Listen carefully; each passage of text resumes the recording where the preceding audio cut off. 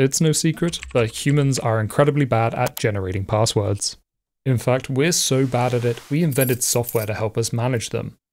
Fortunately, randomly generating passwords and storing them in a password manager is actually a very good thing. But with so many options out there, which one should you choose? You could use one provided by your browser, such as Firefox or Chrome, or you could use one from a dedicated service, such as LastPass, Dashlane, or Bitwarden. Now, some of these are pretty good, but they usually involve a fee, and there's always the risk that they may one day get hacked. For me, I like to keep it simple, which, according to the acronym, makes me stupid. That may be the case, but I just prefer my password management solutions to have not been hacked. Therefore, I use Password Store, also known as Pass. And for me, well, it's pretty much perfect, especially as I like to live in the terminal. However, Pass isn't for everyone. It does require some technical understanding and the ability to work with command line tools. If that sounds like you, however, then Pass may be perfect. To get started, you'll need to install Password Store on your system. You can do this on macOS using Brew, and on Linux, whatever package manager your distro uses. I'm using Arch, by the way, so I'll install using Pacman. With Pass installed, the next thing we need to do is a little bit of cryptography. Don't worry, this is pretty easy. Password Store uses GPG under the hood to encrypt passwords. Therefore, we need to generate a key pair for use with it. This gives us control over our own password data, but it does mean you have to be responsible for this key. So make sure you have it backed up somewhere safe and ideally remote. You can use an existing key pair if you already have one generated. If not, you can run the gpg gen key command to generate a new one. After running that command, you'll be prompted for some identity information. You can either give your real identity or make something up. After that, you'll then be prompted to enter in a password. This is the master password for the key, and you want to make sure that this is something memorable. Once that's done, GPG will list out a confirmation including the ID of the key you just generated. Make sure to keep a note of this because we'll need it in a minute. You can always get this back by typing in GPG with the uppercase K flag. One thing you may have noticed is that our key has an expiration date. Don't worry, we can always change this at a later point. But if you are worried, you can change it by going to the Edit Key menu using GPG Edit Key, then calling the expire command on the key and setting it to never expire, which is option 0. Then type save when you're done. Now we can run the pass init command with our GPG key ID that we copied from before to initialize a new password store. Once that's done, the next command to run is pass git init. This will go ahead and turn our password store into a Git repository, which, if you know Git, gives us a lot of features. So now we have our password repo initialized. Let's go ahead and add a password. We can do this by using the pass insert command and giving our password a name. In this example, we're adding a new password called GitHub. After pressing enter, a prompt will appear and we can enter our password's value. Pass will make us enter it again to make sure it's correct. On the other hand, if we just want to generate a brand new password, we can do so using the pass generate command, which will generate a really secure password and insert it for us. As you can see, it's pretty easy to both insert and generate passwords using the CLI. However, I actually don't like the way we've organized these passwords. To me, there's a better way to do it. Under the hood, Password Store is file-based. That means we can organize our passwords as we would in a file system. By entering the following command of pass generate github/personal, Pass will create a directory in our store called GitHub, which will then contain a file of our encrypted password called personal. This allows us to effectively namespace passwords by the GitHub directory, which is useful if, say, we have another account that we use for work. You can also nest directories as well, just like you would with any other file system. Organizing this way works really nicely when we want to use the find command, where we can use it to search for all passwords given a search string. For example, I can search for all of my GitHub passwords using pass find. Oh, probably also worth mentioning, if you just type in pass, it'll show you all of the passwords you currently have in your store. Another really nice feature is that Pass has autocompletion for Bash, Z Shell, and Fish. You may need to set this up in your .dov files, but for me, it worked out of the box. If you're observant, you may have noticed that I'm not using my email address as the secret name, and that's intentional. If you remember, Pass uses the file system under the hood, which means the password name is used as the file name.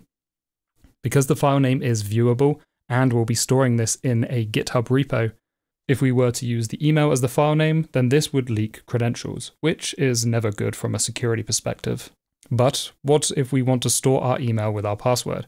Parse allows you to store metadata by adding it as additional lines in the file. We can type in parse edit github/personal, and a text editor will open up where we can make changes, both to our password, but also to add any metadata. To add metadata, we just add it as a new line underneath the password. This allows us to store additional information such as the email address associated with that password, and it'll be encrypted as well. Now I know what you're thinking. What if you can't remember what file name you used for each password? Say you were in a rush and created two files, personal and personal 2. Look, I get it. It happens. I'm no stranger to making poor decisions either. Fortunately, Password Store has you covered. You can just use the parse grep command to search for the password you want. This allows you to use grep queries across your encrypted file data, which is pretty powerful. For example, if you're not even sure what the email is that you're looking for, well, you can just use grep for the metadata field as well, provided you've attempted to organize somewhat. This is actually a good segue into how to get passwords out of Password Store. Well, we can do this using the parse show command, which will print the entire file to std out. A better approach, however, is to use the -c flag, which will copy the first line straight into our clipboard and won't display anything, which is obviously more secure, especially if you have somebody watching over your shoulder. Okay, so what about if you want to remove passwords? Well, remember the top level passwords we created earlier? Let's go ahead and delete them. We can do so using the parse rm command, which will remove it from our store. Ah, shoot, I removed the wrong one. Well, that's okay. Remember, our password store is backed by a Git repository, so we never truly lose that information, provided we don't do anything stupid. Let's revert that change I just made. We can use git commands for our password store by just prefixing the command with the parse keyword. So if we want to check the commit history of our store, we can do so by typing parse git log. The commit we want to revert is our current head, so let's use the git revert command. Okay, that should be all we need. Now if we type in parse, we should see our password has returned. Nice. Whilst we're playing around with Git, we may as well set up a remote repo, which provides a couple of benefits. The first is that it serves as a backup for our password store, and the second is it allows us to easily download it onto other devices. Okay, let's add a remote to our parse repo so we can push it up and keep it safe. This is done using the same git command of git remote add origin. Once that's done, let's push it up using parse git push origin main.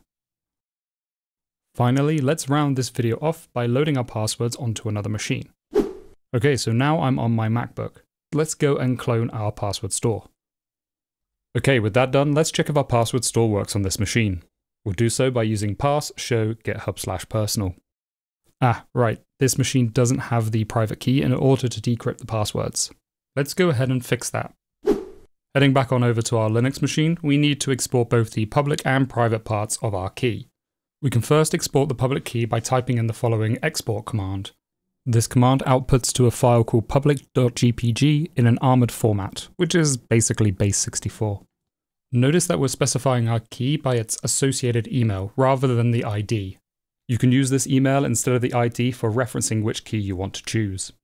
Exporting the private key is pretty much the same, except for we specify a different file name and we use the export secret key command instead. We'll also need to enter our private key's password here as well. With that done, we can head back over to our other machine. Now that I'm on my Mac, I can transfer the keys over using SSH via SCP. Once that's completed, we'll first add in the private key using the gpg import command pointing it at our private key file. This will prompt us to add in our password for the private key file, which is the same as the master password we set earlier. After that, we can then import our public key by using the same gpg import command. Now we should be able to run our parse show command and successfully see our password's value. One last thing, you'll need to up the trust level of the public key in order to encrypt new passwords on this machine. To do that, you just need to use the gpg edit key command on our key and call the trust function inside. We'll then assign the maximum value of trust to this key, which is level 5. That covers the basic usage of parse, but I mentioned before I'd show some ways how I integrate it into my workflow when dealing with passwords more securely. The first approach is for setting environment variables, which can easily be done using the export command. This prevents accidentally pasting the secret key into your terminal session, which is a pretty bad thing to do, as it can stay in your shell history file for a long time if you do it incorrectly. The second way I use parse is to secure any CLI commands that require an API token. By creating an alias, you can set any access credentials as part of that command, which allows you to use the CLI tools that require authentication automatically, which is much more secure than keeping them stored in a file. As well as being useful in the terminal, parse is also accessible from outside of it. This is due in part to the large and active community that Password Store has. Because of this, we have plugins for browsers such as Firefox and Chrome, graphical user interfaces for all major operating systems, apps for mobile devices such as Android and iOS, and additional plugins that bring even more functionality. All of this makes Parse a viable password management solution. However, I believe the biggest hurdle is managing your own encryption keys, which is probably too much responsibility for most people. If you're like me, however, and really value self-custody, and you're a bit of a goblin for the terminal, then Password Store may just be perfect.